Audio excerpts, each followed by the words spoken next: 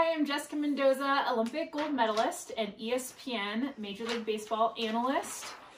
Fourth graders, I've got something awesome for you. Hi out there, problem of the day, something really cool that we have. I've got my kids here for us to share the problem of the day. I've got a kindergartner and a fourth grader himself, so he understands some math problems.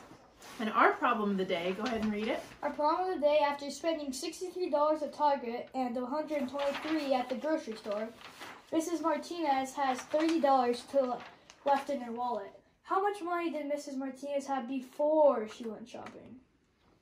Awesome. Don't give the answer. I'm excited for you guys to share your answers virtually, to connect virtually. I'm excited. Big shout out to San Marcos Unified School District down in Southern California for starting the problem of the day. So even though this is a rough time for all of us, students, to be able to still do work from home, I'm excited that we can do this together and share our problems.